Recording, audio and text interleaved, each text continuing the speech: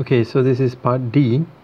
Question number 1. Write exactly 2 PIC18 instructions to double the value in the access bank register hex 30.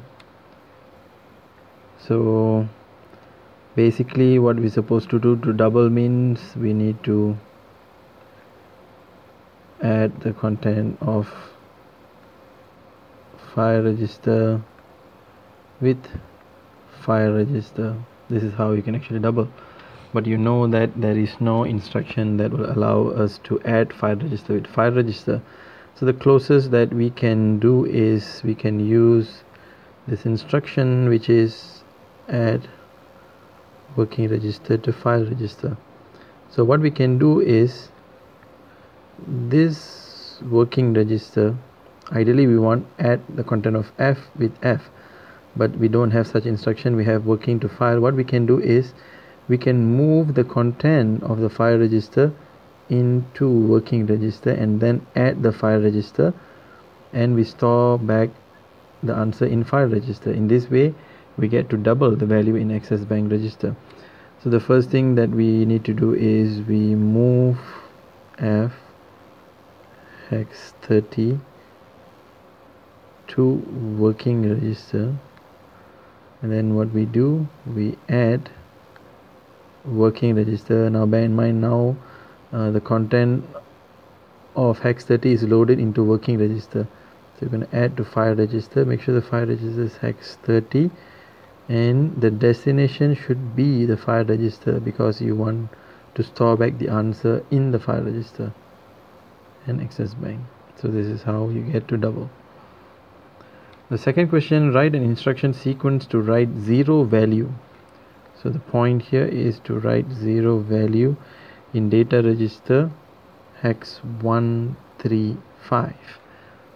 So when you see the address 135, now this address 135 is definitely cannot be part of the access bank, so we have to use a bank system.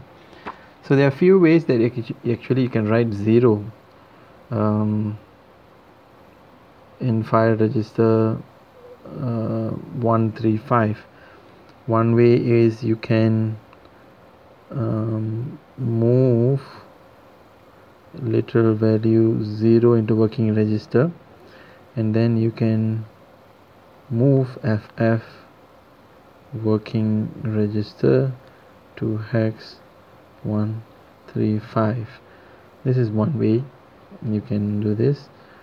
Or another way is you can use the clear F instruction. So clear F instruction has this format: clear F has F and A. So this F, if you look in this instruction set, let's go back up. So we can use the clear F. This F is actually referring to 8-bit file register address, and our data memory is 12, so which means you have to use bank. So how do we write the instruction? So we have to move LB, we need to select bank 1, and then we can use clear F. We write the 8-bit address, which is 35. 8-bit address, this is 12-bit address. 8-bit address only involves this 35, and you're going to use banked. So this is how you can write the 0 value in the particular file register. So this is part D, question number 3. So swapping the contents of two registers A and B can be done using the following algorithms. So you need to introduce a third register, use as a temporary storage, and here's the sequence. So given that A is a register hex 440, B is register 550, and C is working register, use the above algorithm to write a sequence of PIC18 instructions that swap the contents of A and B. Follow the following steps. Now the steps are already given. So you just have to write a sequence, an instruction sequence for each one of these commands. So that's quite relatively straightforward. Activate bank 4, we know the instruction to activate bank 4 is move LB4. Move the content of A to C. So remember that we are doing this. A is actually hex 440 to C is working register. So this is actually data movement from file to working register.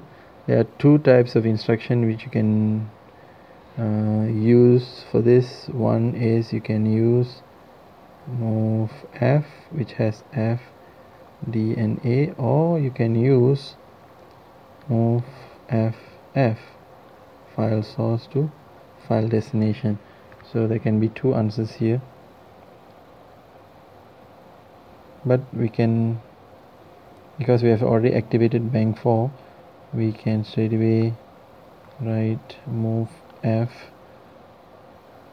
hex 40. We can only write the 8-bit file register address, so which is 40, and we store into working register, and we have to select banked. Now at the same time, optionally you still can use move FF, no harm, it will still give you the right answer. So you can move hex 440 to working register. So both are accepted. Next you move B to A. So what is B? B is hex 550 to A is actually 440. So both are, this data movement is file to file, so we have to use move FF instruction for this. So we're going to write move file register to file register. What is the source address? It's going to be hex 550 to the destination, which is hex 440. Next one is activate bank 5. So this is also straightforward. Move LB5. Move the content of C to B. So what is C? C is working register and B is hex 550. So this data movement is moving from working register to file. So there are two ways you can actually use this. One, you can use move WF, or you can use, I'm sorry, let me just correct this, or you can use move FF. So let's say if you're using the move WF, so move WF has only two fields. I just don't have space. Let me just wait here. Move WF has F and A, whereas this one FS and FD. So there could be two answers. One, I could write move the content of working register to file register, which is, you can only write the 8-bit file register address, which is hex 50, and you have to write banked. So the previous bank is activated is 5, so this will be referring to 550. Or you can write move FF working register to 550. Okay, part B is rewrite the instructions using only move FF instructions here. So here specifically it mentions you have to use move FF. So let us write back what is the sequence that we have to follow. We're supposed to move A to C, and then B to A, and then C to B. The address for A is hex 440, B is hex 550 and C is working register. So how do we write instruction? So we just follow the first one. This is quite straightforward and easy. Move FF. What is A? A is hex 440. C is working register, so we will write working register. The next one is moving B to A. Move FF. The address of B is 550. A is 440. Then move FF. C to B is C. I'm sorry. C is working register. So working register to B is hex 550. So this is quite straightforward. C, rewrite the instruction assuming A and B are registers hex 40 and 50 in the access bank. So now we are assuming A and B are hex 40 and hex 50. So what is again the sequence is the same. We need to shift A to C, B to A, and C to B. But the address now is a slight change. The address A is hex 40, B is hex 50, C remains the same, which is a working register. So the first one is you need to move A to C, which means you're moving from file register to working register. So you can use move F instruction for this. Actually you can use two instructions, which is move FF and also move F. So let's write this. We're gonna use move F. We're gonna move the content of A, which is hex 40, to working register, which is in access bank. And then B is moving B to A. This is file register to file register, so you don't have any choice. You have to use move FF for this. So this is move FF.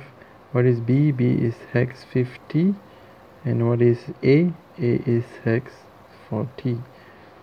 And the last one is, what type of instruction is this? C to B. This is from working register to file register. So you can either use move FF or you can use move WF. So you can use move WF.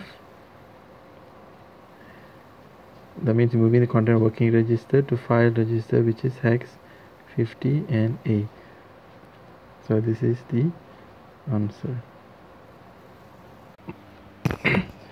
So this is the part D. Part D, the last question.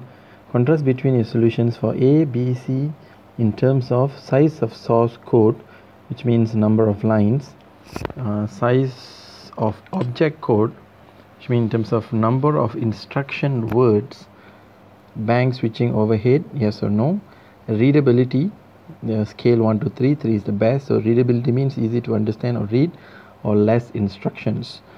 So let's see A. A is actually referring to this one. So let's see, this is A. Let me just enlarge in this. This is A. So let's see size of source code, number of lines. So how many lines we have? We have 1, 2, 3, 4, 5. We have 5 lines.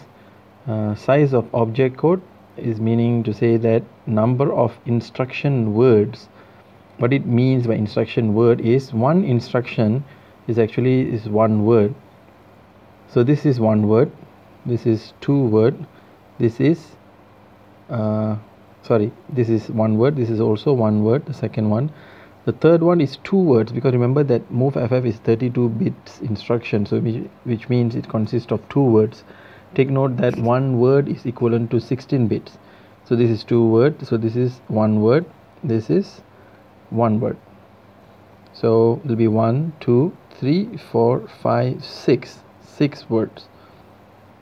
Considering if we choose move f and also move wf, it will be 6 words. If we choose move ff and move ff in this part, it will be 8. So we're going to take the minimum one, which is going to be 6.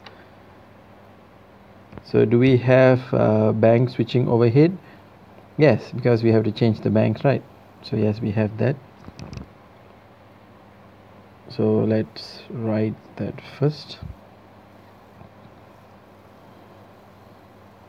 So number of lines is, now we find 5.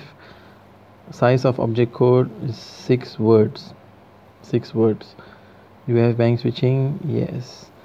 Reliability, okay, we hold on first. We're going to check B and C. So let's go back to B and C. So in terms of size of source code, how many lines? These are 1 2 3 lines. How about the C? C also has 3 lines. So both are 3 and 3. Size of object code. So size of object code, this is 2 words, 2 words and 2 words, so which means 6 words. How about this one? This is 1 word, this is 2 words, so it's 3, and then this is 1 word, 4. So 1 2 3 4. So earlier was 6, this is 4. So this is 6 words, this is 4. Do we have bank switching? The earlier one. No, we don't have bank switching for both of them.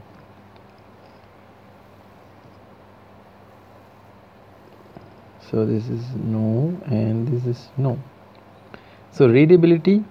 So in terms of readability, we can say that this B and C, they are interchangeable. They can, either this one can be the best, or this can be the best, or if you choose this one to be the best, this one can be second best. If you choose C to be the best, and this one can be second best, so that is interchangeable. So for that part,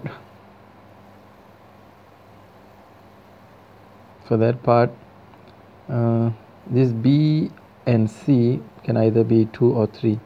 So the worst is this one, the best is could either be B or C. So you can put either as 1 2 3, or if you want you can put as 1 3 2, because these two are interchangeable.